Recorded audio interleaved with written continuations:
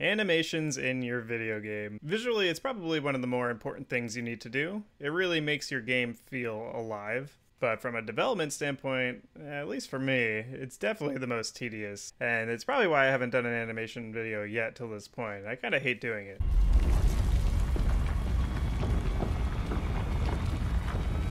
But that's not the attitude. It's supposed to be fun. So let's go ahead and show you how you can set this up by using movement. And we're going to be doing 8-direction movement, but that shouldn't discourage you. You can do any directions you want. Just kind of learn the concept here and how it works. Oh, and we're also going to be using sprite sheet animation. We talked about in our character customization tutorial how that works as opposed to skeletal. So if you want a refresher on that, go ahead and watch that video. So all we have in this scene is our player and our player movement script that we created in the 2D top-down movement tutorial. Our player just has a rigid body, and I'll show the script in a bit, but basically we can just move in 8 directions. We're using a white square, but let's change this. Let's go ahead and import our sprite sheets we want to use and animate on. And I'm not much of an artist, so I found these on opengameart.org. It's just 2 sprite sheets, one for idle animation and one for running. So in Unity, I'm going to go ahead and import these 2 sprite sheets.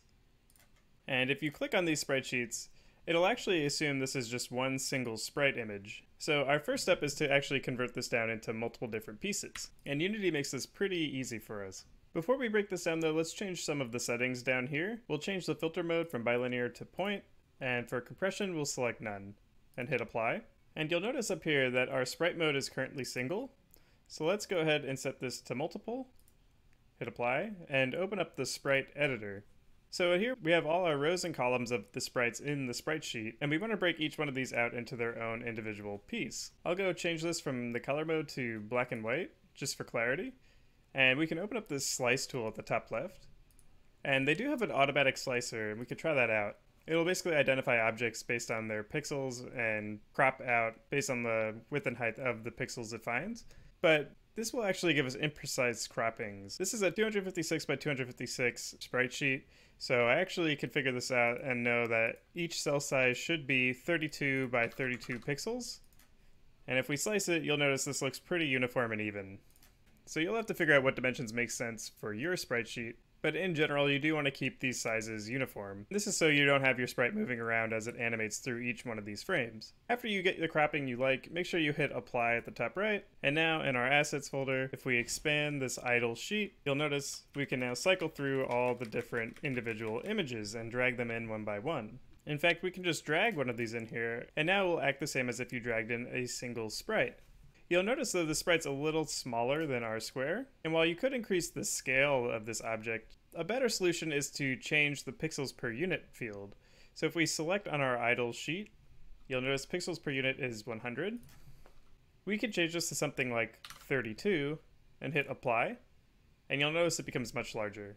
And this will be the same for any of the different sprites in the sprite sheet, so it does it across all of them. So each one of these directions has 8 frames of animation. So I can select from 0 to 7 and shift click, and you'll notice each one is highlighted. And if I just drag all 7 of these sprites in, it'll ask you to make a new animation. So I'll call this something like player idle up. And if we hit play, our animation will actually start playing on its own. Not only does it create an animation, it also creates an animation controller, which we don't need, but we'll clean this up in a little bit. For now, let's just go through and make animations for each one of our direction. So we already did up. If we go to the next one, it looks like it's going to be facing up and to the right. And so we can select idle sheet 8 and shift click down to 15 and drag it in. We'll call this player idle. I'm just going to abbreviate it as UR for upper right. Then I'll do the same for the next, which should be 16 to 23. Shift click, drag it in, player idle right. And I think you get the picture at this point. So I'm just going to go ahead and finish off the rest of these.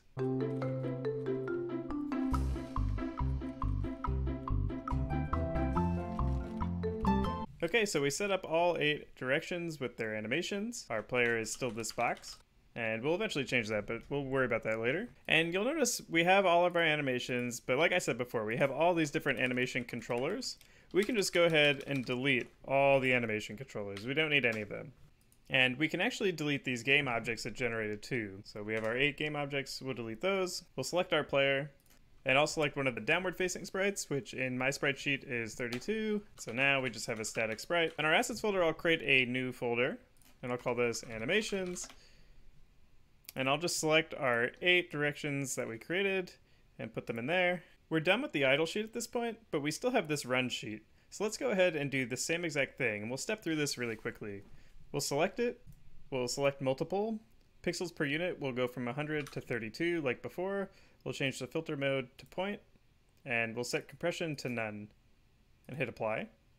We'll open the sprite editor and go to slice, and type in grid by cell size. And for this sprite sheet, we'll do 32 by 32. But again, you'll have to slice yours based on what you're using. This is just what works for my sprite sheet. We'll hit apply.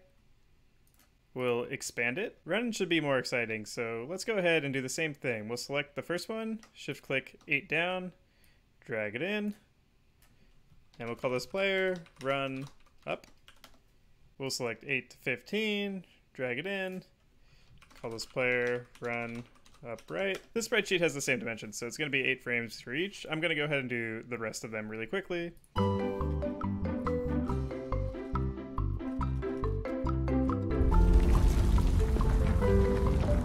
There we go, we got all 8 directions running in place. So I'm going to go ahead and make a new folder in my animation folder and call this running. Set up your directory however you want. I'm not going to expand this after this tutorial, so I'm just going to keep this simple. But basically you should have 16 animations if you're doing 8 directions. You should have as many animations as directions you plan on having.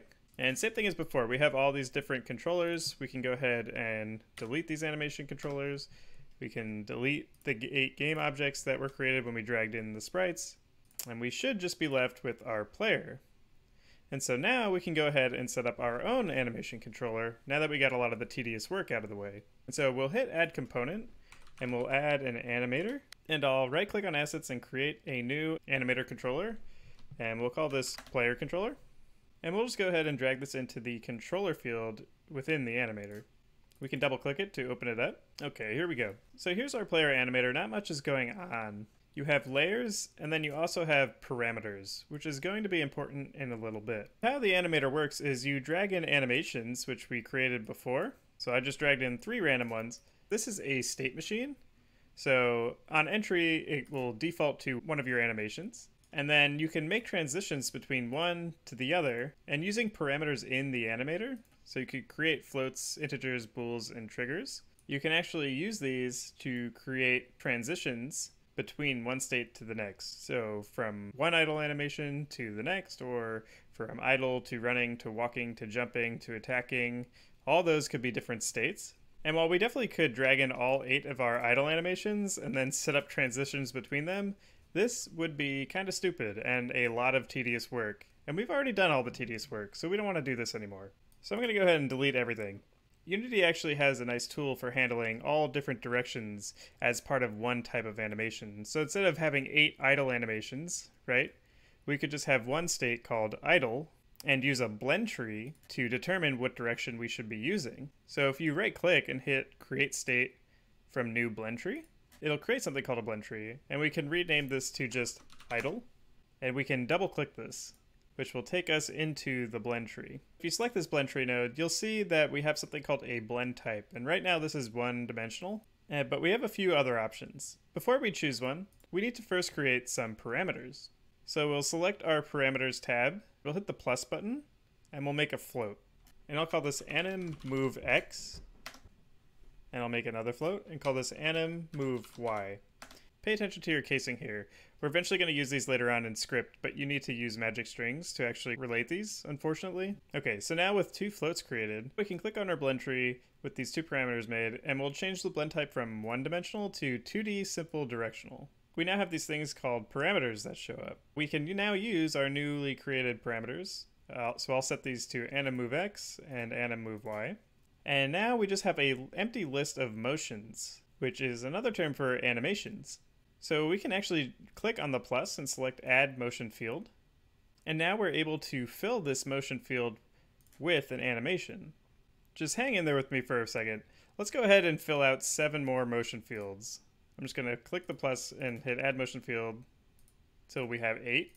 Alright, so we have 8 motion fields that are empty, and we have these x and y coordinates. Let's go ahead and fill up these 8 motion fields with our different direction for animations. So let's do idle first. So you can just drag and drop your animations in, or you can select them and pick from the list.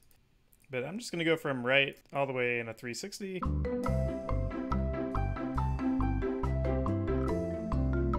Okay, so we have all 8 animations plugged in, but you'll notice we have this new window here that shows points on the map. The red point is the center of 0, 0. All these blue points show the different motions that we have.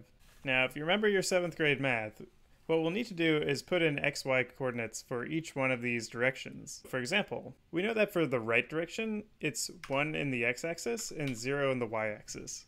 And the point will actually move to that to show us. And so for down right, we would know that is 1 in the x and -1 in the y.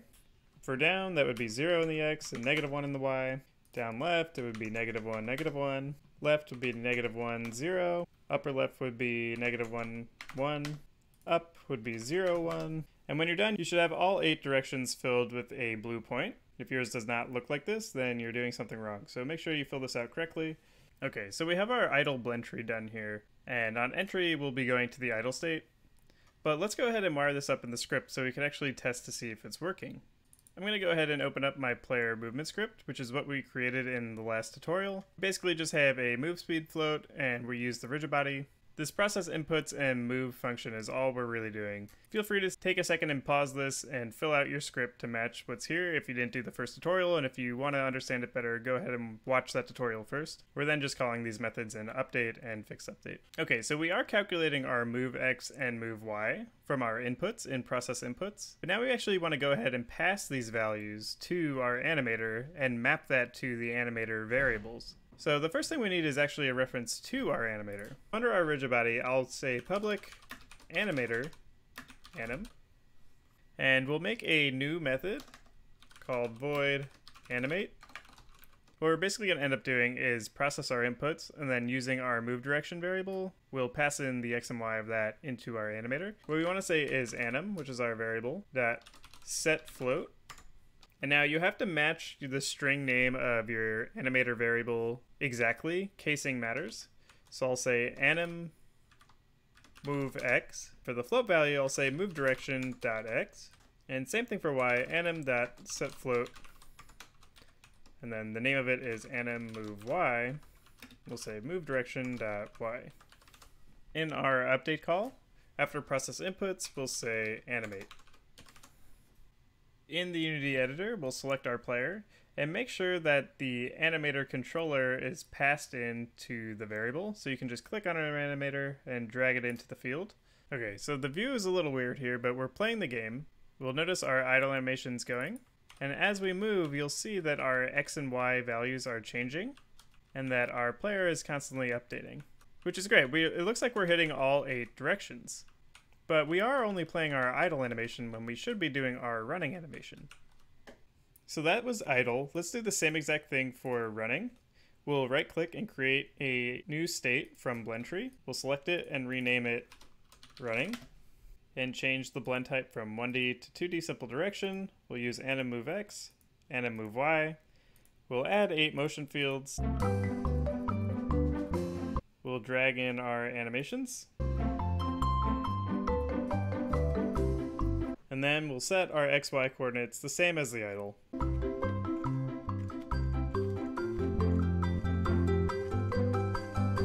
So you should have the same 8 corners filled. Now it's worth noting, if you don't have 8 directions, and you only have, let's say 4, you should still have the 8 directions. And then for your corners, you should just use the left and right animations. So for like upper left and down left, you should just use left facing animation and vice versa for the right side. So we have our idle blend tree and our running blend tree with all 16 animations hooked up total. We now want to transition between the two. We could make a bool called isMoving, and then using our inputs in our script determine if we're moving and set the bool true or false. That's a totally fine way of doing it, and I would encourage that 100%. But since we're already using movement direction, the x and y of that only gets populated if we're trying to move. So we can actually just check the magnitude of that vector to determine if we're moving or not. So what we could do is create a float, and I'll call this anim move magnitude. And then I'll select idle and right click and make transition to running and select this white arrow that is created between it. There's a list of conditions, so I'll add one. And we can use our list of variables here. So I'll select anim move magnitude, which we just created. And if our magnitude is greater than 0.1, then we know that we should be running. And conversely, I'll select running and right click and make transition back to idle, and then select that transition. We'll create a new condition. We'll use anim move magnitude, and we'll say if it's less than 0.1, which means it's basically 0. It should only be less if we're not moving anymore. Then we want to go back to our idle animation. In our script, we can go back to our animate method. We just need to add one more line. We can say anim.setFloat anim move magnitude. Make sure your spelling and casing is correct. And we'll say move direction dot magnitude. Okay, we're back to this small tiny view, but you'll notice now as we start moving, we actually transition from idle to running, and if we stop, then it will transition back.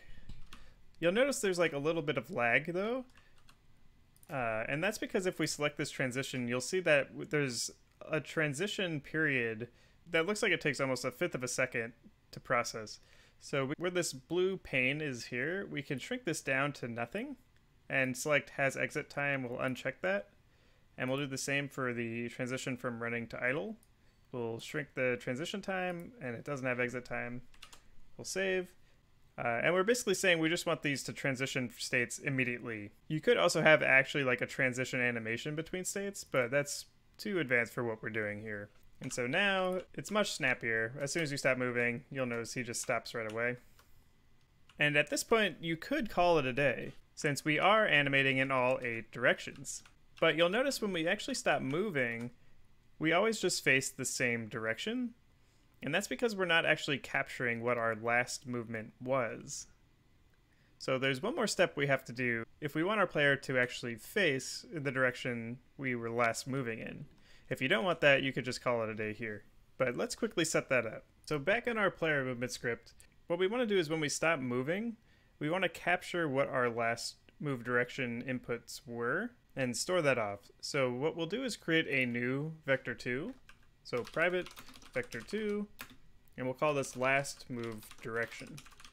In process inputs, after we capture our move x and move y from our input, we want to make a new if statement and do a check. So this one's kind of weird, but what we want to say is if move x is equal to 0 and move y is equal to 0, which means we're not pressing any inputs anymore, so we're not moving. We want to double parentheses this, so this is the first case. So if we're not moving anymore, and our move direction dot x does not equal 0, or our move direction dot y does not equal to 0, then we want to say last move direction is equal to move direction.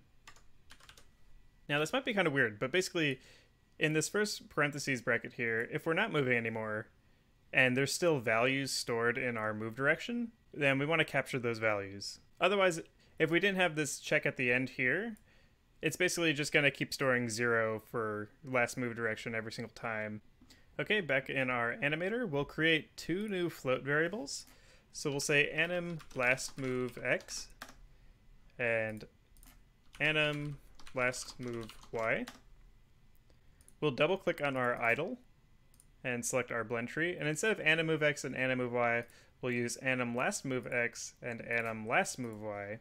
Then back in our animate method of our script, we can then do the same thing as before. We can say anim.setFloat, we can say anim last move x, and this time we want to use last move direction.x, and same thing for the y. Anim.setFloat, anim last move y, last move direction.y. And so now, with everything hooked up, when you move in a direction and you stop, you should now continue facing that direction, which is exactly what we want.